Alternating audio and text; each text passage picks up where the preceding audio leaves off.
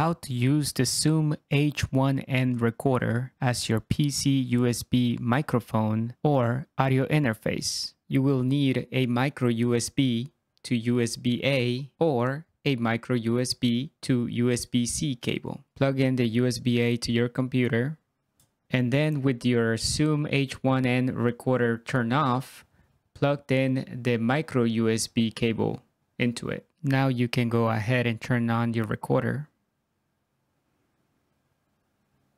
This menu is going to pop up. Make sure you select audio interface, and then PC and Mac, and bus power.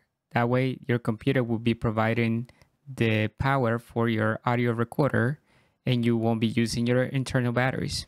Then go into your computer, right click this icon, the speaker icon, and open sounds. So you want to click on sounds. Once you are in this menu, go into the recording tab. And there it is. Microphone H series stereo track USB audio. And also for headphones, so you can listen through the audio through the USB recorder. As a bonus tip, I'll advise you to buy one of these protective foams. They work as a windscreen, and it will also reduce the plosives on your vocals. And just an FYI, if you're wondering how good the quality of the USB mic into the PC will sound like, this whole video was recorded using the H1n recorder. So this is the audio quality that you can expect.